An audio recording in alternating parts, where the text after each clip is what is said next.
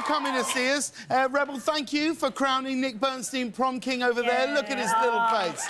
Look at his little face.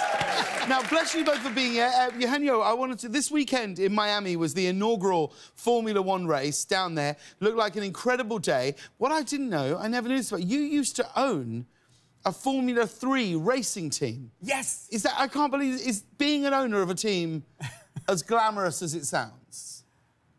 Not at all. Really? Why? Let me tell you why. When they invited me to be part of this, I loved always cars since I was a kid, and I always wanted to race a car. So when they told me about this, they said, if you invest in this, you can even race a car. So I was like, So they finally convinced me. So I remember the first day I went to train, and I was in Monterrey, in Mexico, training in the circuit, and it was one of the worst days in my life. Why? Because you imagine that the cars are, you know, amazing, and they're not. I mean, in order to be fast, they get rid of all the luxury. They don't have the shock absorbers. No. At all. So no cup holders or anything? No. Yeah, I would hate that. You're that far from the ground? No AC, nothing. You can feel every pebble in the pavement. Oh, wow. In your butt. Yeah. You can feel every crack in your crack. Wow. So you don't recommend it? You don't recommend owning a team? It's really tough. You're like in a coffin already.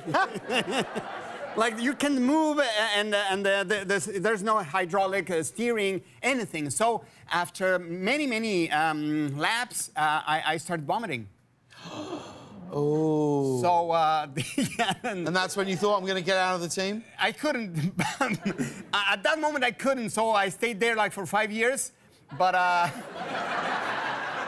and then every crash was a lot of millions and millions of pesos. Yeah.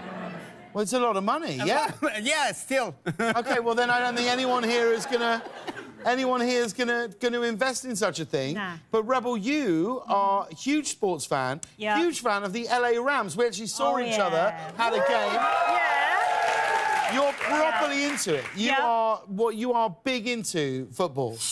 Like so big. Yeah. You've actually struck up a friendship. Look at you here at the Oscars God, no, with Max Stafford. Yeah. Look at you. I mean, I was the official LA Rams ambassador, and then they won the Super Bowl.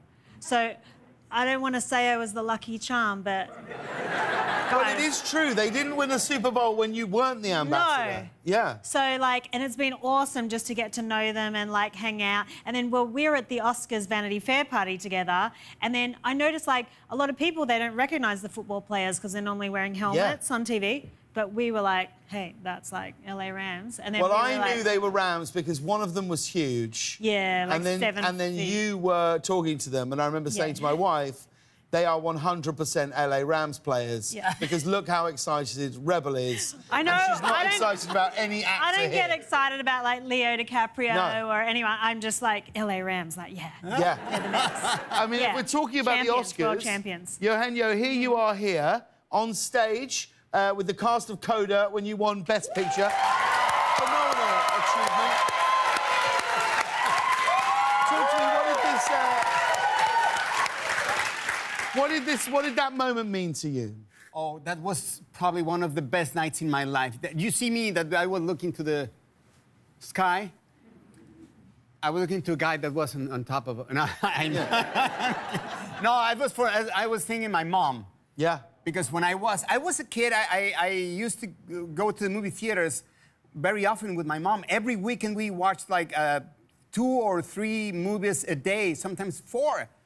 And we always watched the Oscars together. So, and I always told her I would like to be there someday. I would like to be a storyteller. So when I finally was there, I couldn't believe that when I was a kid, I was watching that stage from my house. So I looked to the sky and I sent her a kiss. Oh, that is so... I'm so pleased you had that moment. It's so gorgeous. Rebel, earlier in the show, we crowned our Late Late Show prom king. And it's kind of like the Oscars. Very similar. It's certainly Nick's Academy Awards. Look at him there, just sat there right now. Yeah. You sent us a photo. Yeah. This is Rebel Wilson at high school. That's not... Talk to me, what are we looking at here? Okay, what's happening? So that's me with my friends Anne and Zara at my sweet 16th birthday party. And this party was like the most epic high school party you could ever imagine. Like, it was like in a movie, so they should make a movie of it. 30 minutes before the party started, a bus load of gate crashers came. No. Like, on a bus. How'd they even, like, get a bus to my house? But they did. And then the cops were called 3 times in the night. People were getting punched. People, like, it was like insane. It was like one of those parties where it was just like chaos. Luckily, my parents barricaded the house so that the house wasn't destroyed.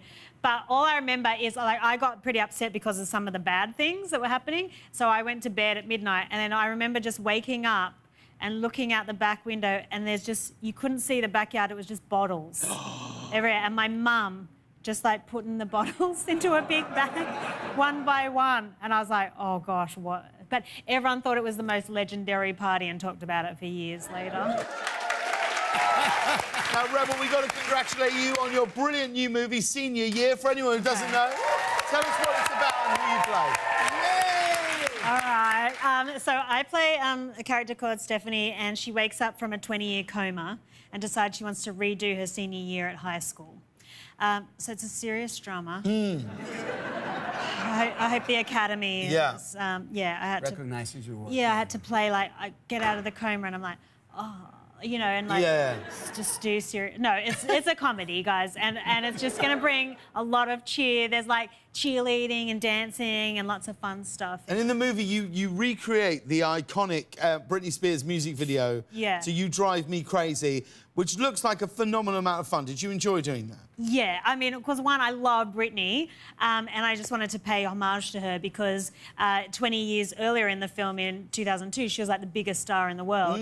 And so we did the Crazy video, and then I have this thing, I don't know whether, because you do a lot of musical stuff as well, when I'm dancing, I just really like to give it. Yeah. Like, I just give my all just to it. And then what happens is I fall over. And so in the Britney thing, they actually keep the take where I'm dancing and just like loving it and like doing all the things, and then I fall forward out of frame. But then the show must go on. So I'm just like, and I get back into it. Of course you do. But I don't know why. In dance routines, I always fall over. And in Pitch Perfect 2, we were shooting the big finale sequence, and I fall over in front of like 2,000 extras, and then I got scolded for it. They thought I was doing it deliberately. I'm like, no, I just get so into it that I just fall over. Balance, gone. Yeah, but in Senior Year, that actually made the finished movie, so... Well, of course, it's going to be absolutely... I think it's going to be a huge success. Let's take a